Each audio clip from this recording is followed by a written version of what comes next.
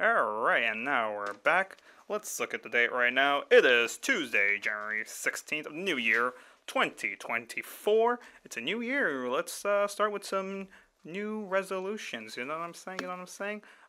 Do I have any new resolutions? Uh, you know what?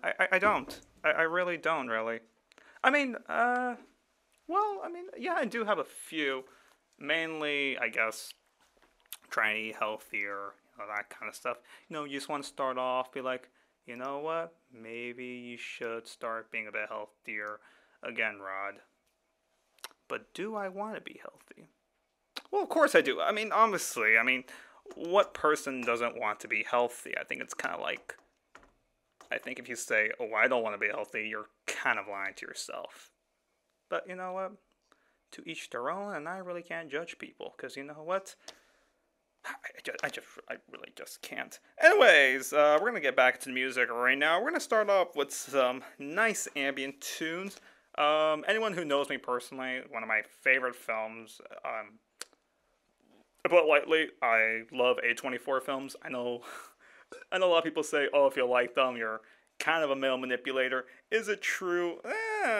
Some sense, I guess you're right. Anyways. We're going to play the track Uncut Gems from the soundtrack of the movie called Uncut Gems, scored by the amazing ambient artist David Lopatin, known for his work between One Tricks Point Never, and then when we come back, we're going to talk about some albums of the year list, because I listened to a lot of albums last year, and you know what? I ranked a good amount, so we're going to talk about those. But anyways, let's get back into the music. Here is Uncut Gems by Daniel Lopatin. Alright, listeners, and we are back. It is 2:30 in the afternoon. How we doing? Anyways, like I said, before we're going to the end of the break, we're going to talk about, personally, the worst albums of 2023. We went over my favorite albums. Now let's look into the albums I listened to and was like, ooh, this isn't good. This is actually, like, bad. Because I know music is a very subjective term. It's very subjective what we do like and what we don't like. It varies from people to people. But there's a point. There has to be a point where you listen to something that's like, yeah, this music absolutely has no enjoyability whatsoever. And some people think, oh, I'm over exaggerating. Could I? Quite slightly, yeah. I mean, I know, like I said, it's just very subjective, but you know what? Let's just talk about the worst albums of last year. Coming in, very controversial for other people, but for me, For All the Dogs by Drake. I'm not gonna say it's the worst album. I'm gonna put it up as a contender. It's far better than his previous albums. The one, Honestly Nevermind, that was still the worst Drake album I've heard. But just because it's not as bad doesn't mean I'm going to put it out as the top list. So it's up on the list, but it's more of a contender, to say the least. Maybe if I give it another try, I might enjoy it, but for the time being, not enough for me to come back for it. Let's see here. Let's see. Hope by NF. Another boring rapper. Nothing's really interesting. Sounds the same as he did when he started making music a few years, so it's very repetitive at this point. Let's see, 2 albums by the British songwriter Ed Sheeran. We have Minus and Autumn Variations. Honestly, it would have been better if it was just a double album. Yeah, it's not good. I mean, he's now gone independent, which I fully support. I feel like more artists should become independent, take control of their music and the rights of their music. So hopefully him now being independent will pave the way for better music.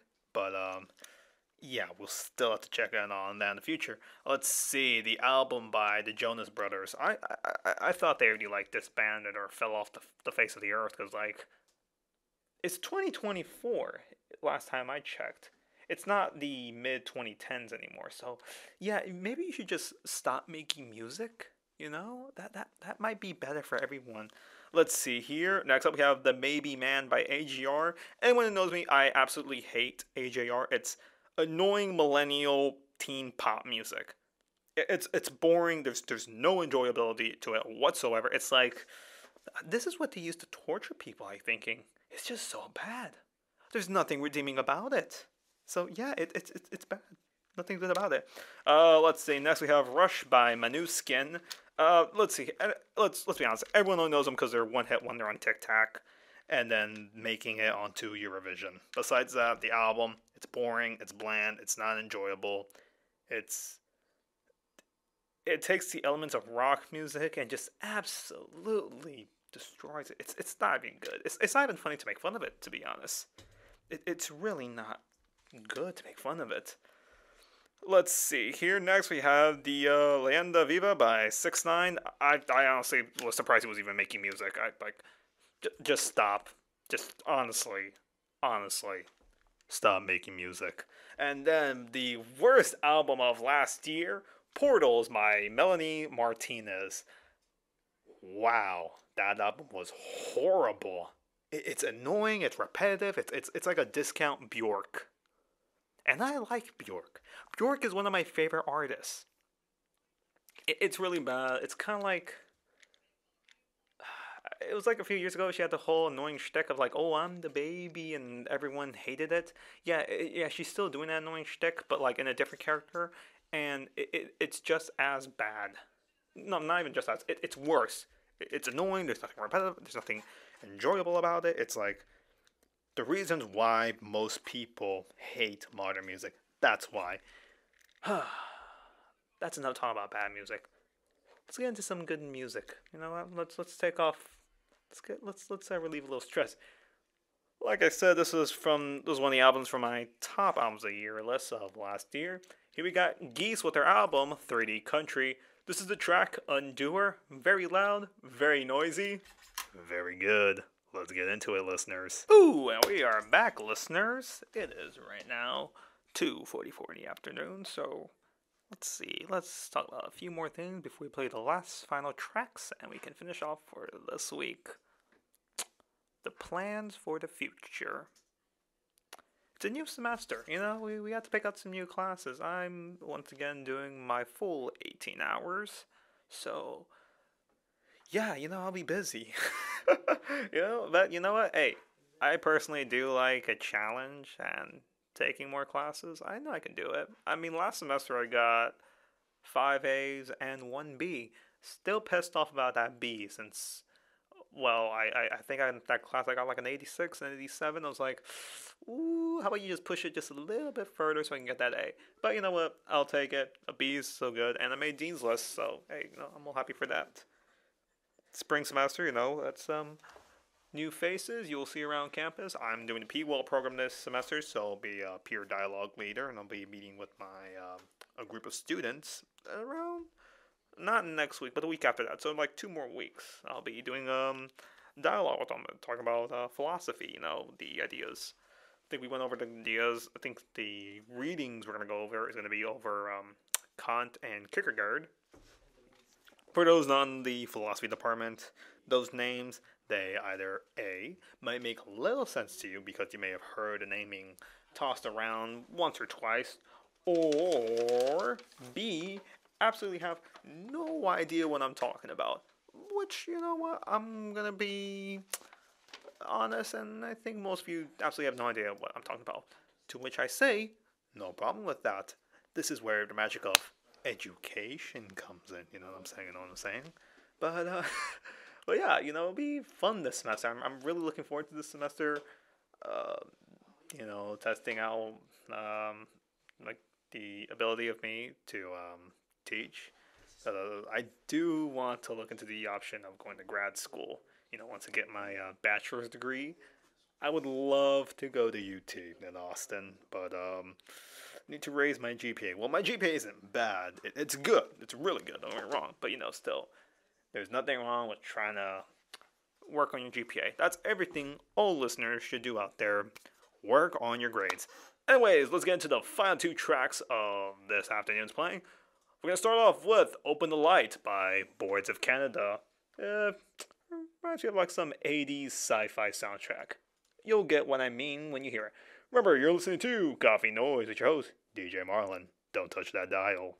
Alright, listeners, and we are back. It is 2:57 in the afternoon. We're about to wrap up this show, so let's finish off with some final thoughts of the afternoon.